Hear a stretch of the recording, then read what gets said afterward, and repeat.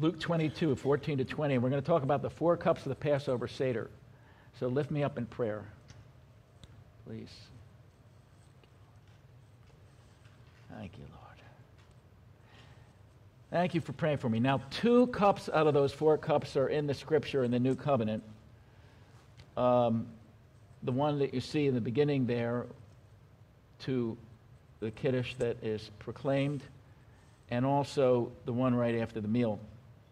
But there are 4 celebrated, and those are based on a Scripture from Exodus 6, verses 6 and 7. If you're not familiar with why the traditional Jewish Passover Seder at this time, which is like, that's what Yeshua celebrated, was a Passover Seder with the disciples and proclaimed his own redemptive and atoning work. You look at Exodus 6, 6 and 7, where it says, therefore say to the children, I am the Lord, I will bring you out from under the burdens of the Egyptians. So that's the cup of the Exodus. I will rescue you from their bondage, or I'll deliver you. So that's the cup of deliverance, the second cup. I will redeem you with an outstretched arm and with great judgments. So that's the third cup, the cup of redemption, which is the cup that Yeshua took with the disciples after the meal and proclaimed the atonement in his blood. And then I will take you as my people, and I will be your God. And then you shall know that I am the Lord your God, who brings you out from the Egyptians, the burdens of the Egyptians, when I bring you into the land. So that's the cup of the inheritance, or the cup of the ark of the cup of coming into the land of Israel. So it's the cup of sanctification, the cup of deliverance, the cup of redemption, and the cup of the inheritance are the 4 cups that are taken, 2 before the meal, when you have a Passover meal, and 2 after the meal. And so those are the 4 cups that we see there. Okay, so let's talk about it. The cup, we can pull up verses, as Robert said now, whenever we mention a verse, if you're interested in seeing it on the screen, in addition to what's on the PDF there. The first cup is the cup of sanctification, the Kiddush. We are set apart for an unleavened walk with God, a thorough work of sanctification, not that we're, that we don't still sin, but that God does a thorough work like the unleavened bread.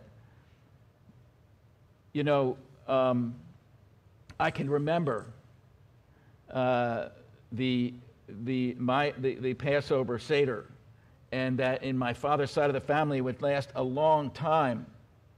And I can remember my mother cleaning the house on the day of that Passover was going to come that evening. I can remember her cleaning the house. And we had, instead of the regular dishes, we had glass dishes, that we used during Passover. So it made it very different that we ate on these glass plates and these glass cups and so forth and so on. And she took those others and she put them in a box, and she put them away for, thank you, Rachel. She put them away for the year, and she brought them, for the week, the regular ones, and she brought out the glass ones, and we had a special week of Passover. And we didn't have any leavened bread in the house at that time during Passover, and basically it was matzah and related items in terms of that. And so we set apart through a thorough work in our lives. Here's the scripture in 1 Corinthians 5, 6 to 8. Your glorying is not good. Do you not know that a little leaven leavens the whole lump? Therefore purge out the old leaven, that you may be a new lump, since you are truly unleavened. For Messiah, even indeed Messiah, our Passover, was sacrificed for us. Therefore let us keep the feast not with the old leaven, and leaven, tends to get moldy and so forth, but the unleavened bread, of course, does not. Nor the leaven of malice and wickedness. So this is a thematic definition that's connected to leaven. And Yeshua said, beware of the leaven of certain teachers in Israel that are not teaching truth. But with the unleavened bread of sincerity and truth. That's Rabbi Saul's verses from 1 Corinthians 5, 6 to 8. So get rid of stumbling blocks in your life. If there's something that's leavened, something that you have in your home that you know causes you to stumble, or that you struggle with in terms of what comes into your home, just get rid of whatever it is the best you possibly can so that you can walk in the light. That he who thinks he stands take heed lest he fall. Cleanse the house. Prepare for an unleavened walk. Hosea 10:12. Sow for yourselves righteousness. Reap in mercy. Break up your fallow ground, for it is time to seek the Lord till he comes and rains righteousness on you. Cleanse the house. Walk in the light. Do something to get rid of something that is not what God wants you to do and wants you to have, that's causing you to stumble and you're struggling with. It's time to cleanse the house. The first cup is sanctification. The second cup is the cup of deliverance. I will bring you out, set you apart, sanctify you. This is all again from Exodus 6 to 8. And I will deliver you. Freedom from bondage is God's work in our life. Deliverance comes from the Lord. And you can look at John 8, 31 to 36 right there. Then Yeshua said to those Jews who believed him, if you abide in my words, you're my disciples indeed, and you shall know the truth, and the truth shall make you free. They said, we're Abraham's descendants and have never been in bondage to anyone. How can you say you will be made free? Yeshua answered them, most assuredly I say to you, whoever commits sin is a slave of sin. And if a slave does not abide in the house forever, but a son abides forever. Therefore, if the Son shall make you free, you shall be free indeed. The Son is who sets us free. If it's not one thing, it's another. Three categories that we can have. Genesis 3:6 talks about that the woman saw the piece of fruit. It's not up there, but saw the piece of fruit, and she saw it was good to eat, it was good to look at, and it was desirous to make one wise. That's the world. That something is good to eat. It's the lust of the flesh. Just like these are matching verses from the one I'm going to show you from John, 1 John 2. The woman saw it, she said it was good for food, pleasant to the eyes, and desirable to make one wise. And she took up its fruit and ate. So that's the three things. And then let's go to that other verse in the PDF that we have there. For all that is in the world, the lust of the flesh, she saw that it was good to eat. It's right in the same order. The lust of the eyes, she said it was good to look at. And the pride of life, it was desirous to make one wise in their own eyes. So there you go, right from the beginning of the scripture in Genesis, where it says it was good to look at, it was good to eat, it was good to eat, look at, it was desirous to make one wise. And you go all the way to the end of the scripture from 1 John 2 there, and you see the lust of the flesh, the lust of the eyes, and the boastful pride of life. That's the world. All that is in the world, that's it. That covers everything in the world when it comes to the things that cause us to stumble. If it's not one thing, it's another.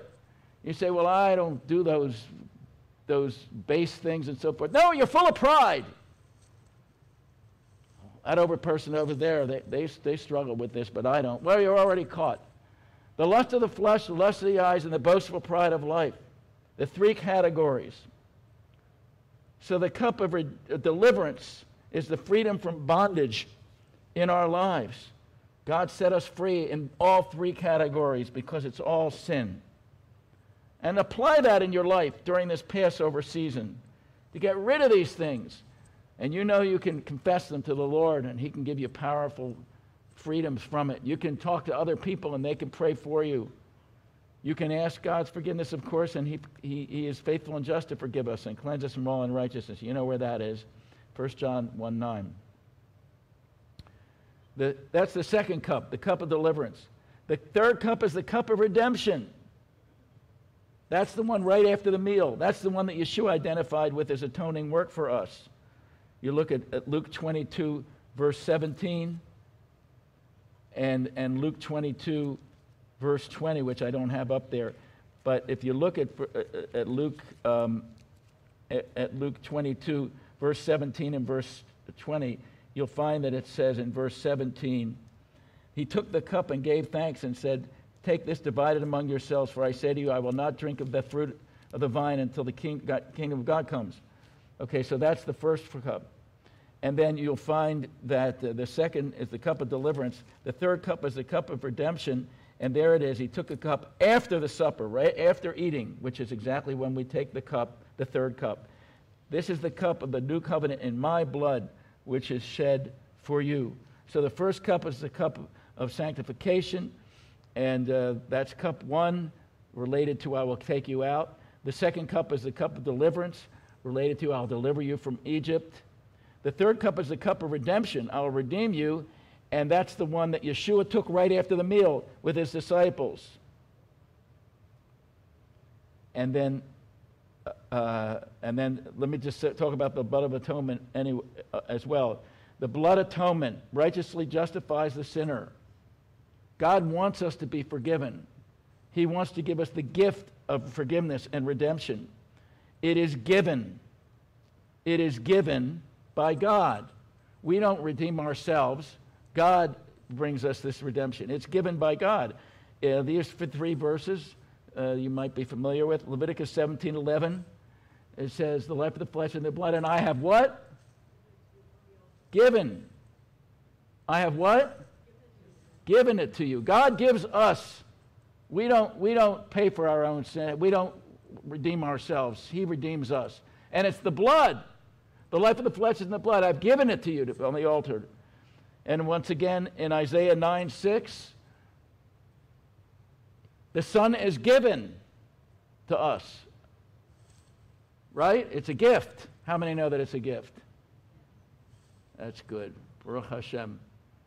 All right. I can remember that one of the women believers in Philadelphia, Ann Clattenburg, years ago when I was there, and God used a movie because she'd been thinking about the gospel. And then she saw, I think, Dr. Zhivago, and the last line is, "It's a gift," or something like that. I think it was that movie, maybe it was some other movie. And all of a sudden she realized, it's a gift. It's a gift. Isaiah 9:6, "For unto us a child is born, a son is given," right? "And his name shall be called Wonderful, Pella," right? Yoetz, Counselor, Abiad, Wonderful Counselor, Mighty God.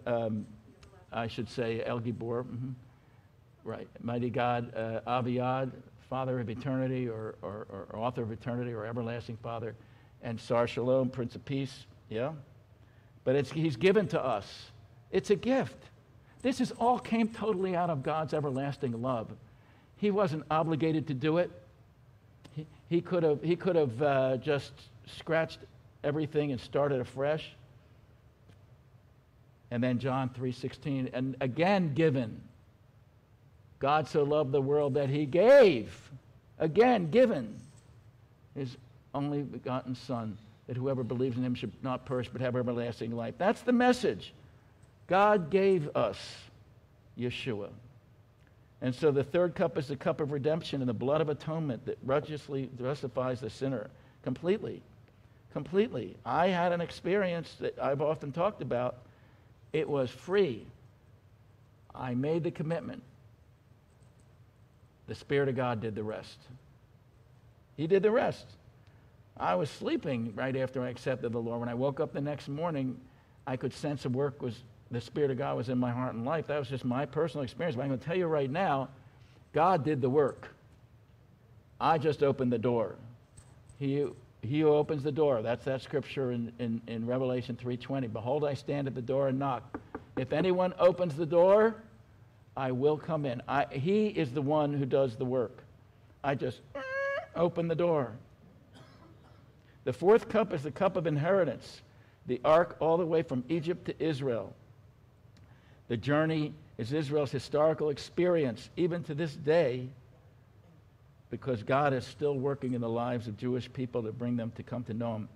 And also our messianic spiritual journey, it's the ark from Egypt to Israel, from the being brought out to being delivered and redeemed, to being brought in.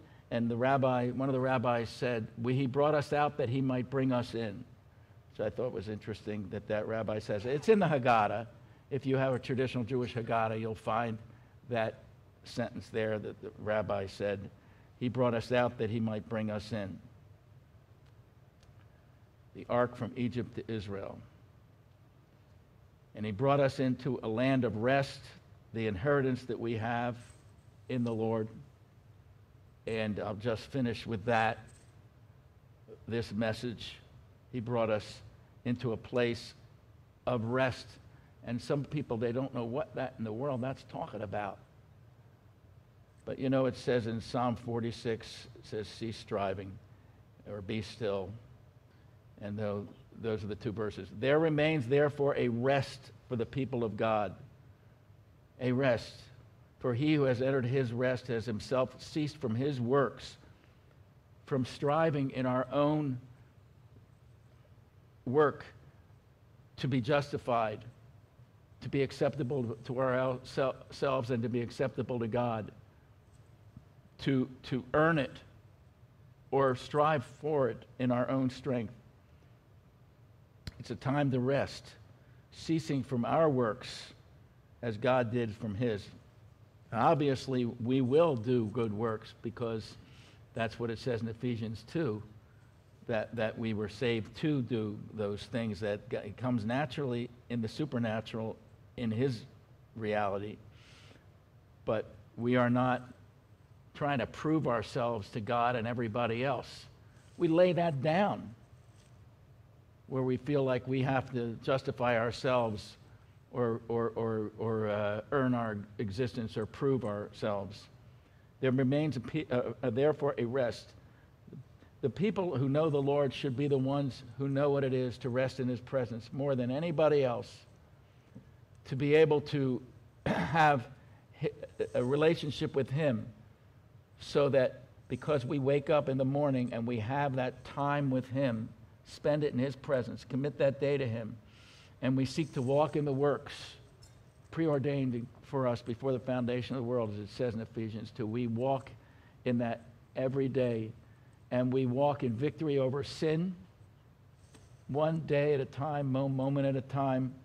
We keep our eyes on him, and we rest in him, and it says this in Psalm 46:10, be still and know that I am God. I will be exalted among the nations. I'll be exalted in the earth. Be still that I'm known. A lot of us, we just can't stop. We can't stop, striving and trying to make it all work.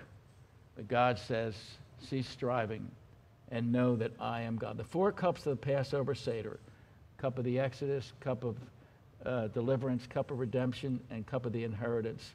Those are the four cups. Amen? And for those of you who want to hear us just watch us do a Passover Seder, we will do that on Beth Messiah's Facebook page and YouTube channel at 6. And so we'll have a Seder that way. It's real hard for families to get together. In the Jewish community, they're not coming together right now in families, in extended families.